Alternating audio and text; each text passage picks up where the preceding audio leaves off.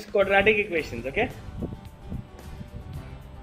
quadratic equations, not that important when it comes to the examination that you're writing, but it can give you a 5 marks straight if in case you get a set that I'm going to show you right now. Okay, the only thing that we're concerned about in quadratic equation is finding roots. Okay, when it comes to basic exams, it's just about finding roots. So quadratic is basically something like this. It's an equation in x square, right? So I have x square, let's say I have x square minus 6x plus, let's say I have 8 is equal to 0. Why do you equate to 0? To find the root. Equating to 0 is basically finding the root. Okay, but we'll not go into the details right now. Let it be. Just look at the root. Let's look at the equation and how do you find the root. Let's talk. This is the product. This is the sum. Product is 8. Sum is minus 6. You have to find two numbers whose sum is minus 6 and product is 8. What are the numbers? Minus 4 and minus 2. Negate the numbers 4 and 2. Negate them. Multiply by minus 1. And these are the roots. Okay. So first, look at the equation. This is a sum, middle number. This is a product at the right. Find out the numbers that will give you sum and product and negate them. Or you can start with negating the sum itself and directly find the numbers. Any way you want, any way you choose to. Okay. Yeah, so again, let's say I have x square minus 10x plus 24. Tell me, product is 24. Sum is 10.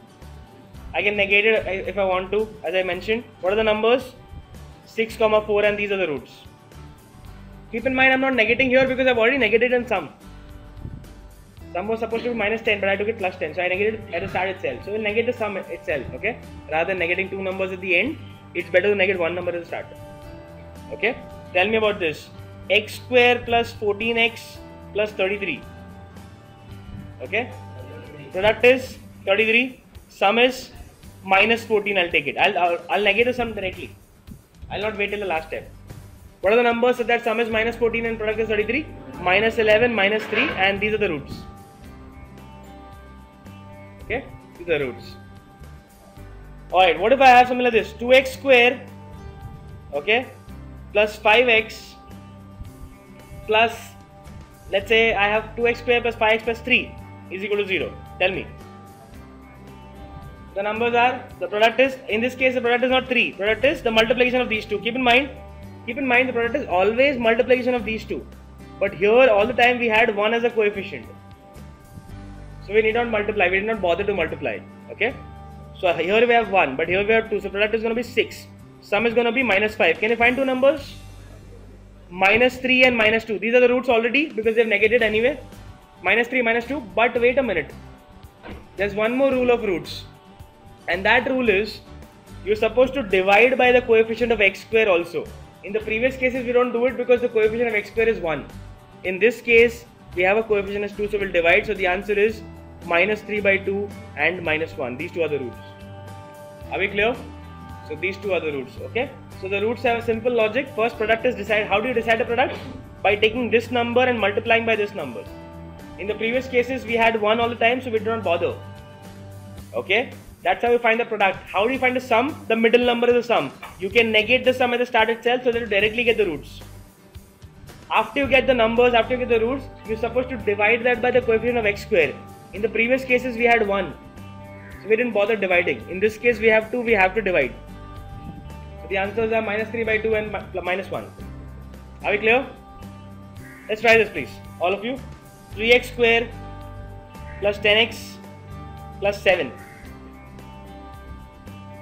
What is the product? 21. What is the sum? Product is going to be 7 3s. Sum is minus 10. I've negated it first itself. What are the numbers? Minus 7, minus 3. Are these the roots? No. Divide them by 3. These are the roots. Clear? So minus 7 by 3 and minus 1 are the roots. All of you? Simple as that? Good enough? Easy enough? Let's move forward. Okay, let's look at something else. Let's look at the type of questions that you can have. All of you clear with the roots? Okay, so I'll repeat one last time.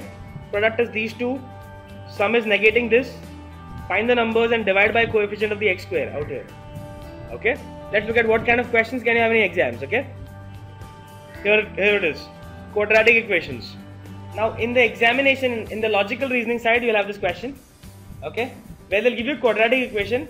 Okay, they see in the two equations are given. You have to mark A if x is more than y, B if x is more than equal to y, blah blah blah. You have all the options out here, 5 options, which is basically inequality option: more than, less than equal to, more than equal to, and cannot be determined, or is equal to. Okay, so for that we'll have to solve the equations fast, and that's why I showed you the roots, the shortcut for the roots, so you can solve it really fast, because that's not the only motto. The motto is to go ahead also. What are the roots here? Minus 14 and 48. How much? What are the roots? Product is 48. Sum is 14. What are the numbers? 6, 8. So I write this way. X is 6, 8. What about y? Minus 5 and plus 6. So product is 6. Sum is 5. What are the numbers? 2 and 3. So y is 2, 3. Okay, and you compare in this manner.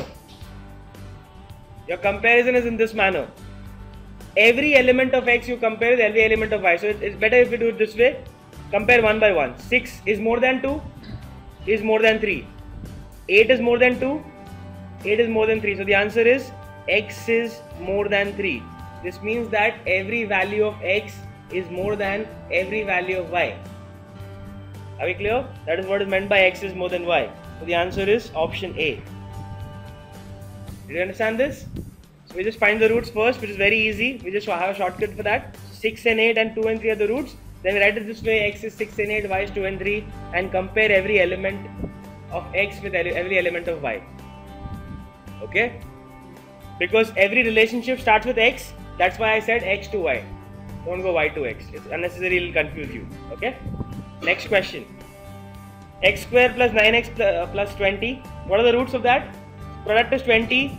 Sum is minus 9. So minus 5 minus 4. What about here? Product is 12. Sum is 7. So it's going to be minus 3 minus 4. 12 and 7. Alright. So write this way. X here and y here. What is x? Minus 5 minus 4. What is y? Minus 3 minus 4. Start. Minus 5 is less than minus 3? Less than. So I said less than, less than. What about this? Less than, equal to. So I'll say x is less than equal to y, which means all the elements of x are either less than y, or one of them or two of them can be equal to y also. Not just equal, there are lesser too. Alright? So the answer is option D. The answer is option D. Are we clear? Absolutely fine with this? Okay, let's look at the third question. A very exciting one again. Very famous one, in fact, I'll say. Because a lot of people confuse this question because they don't know properties of square roots and stuff. X square is 529. What is x? Plus or minus 23? Not 23. Plus or minus 23. Y is under root 529. What is y? Only 23. Keep in mind, a negative number square can be positive, but square root of a number is always positive. Square root will give you a positive answer all the time.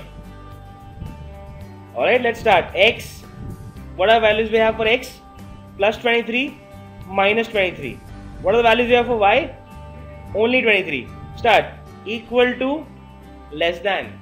So x is less than equal to y. Again, option is D. Are we clear? So in square we got two roots possible. In a square root we have only one. That's the answer. X is less than. It's a jackpot. If you get this question, it's a jackpot. 5 questions. You'll hardly take 1 minute for solving this. Okay. Let's look at the last question. Okay, have a look. What is the question? The question says x square plus 13x plus minus 13x plus 42. 42. Product is 42. Sum is minus 13. What are the numbers? 6 and 7. So x is 6 and 7. What about y? 1663.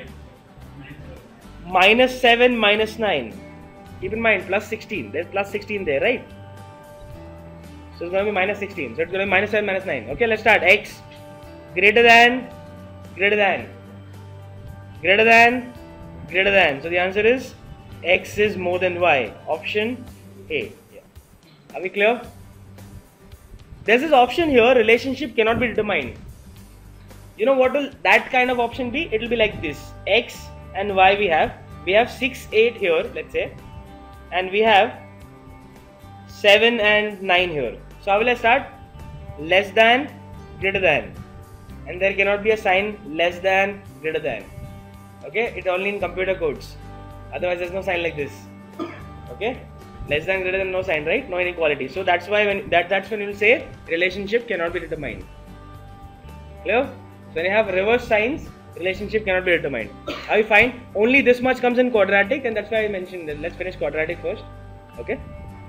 This is the only thing you need. Alright, that's it about quadratic.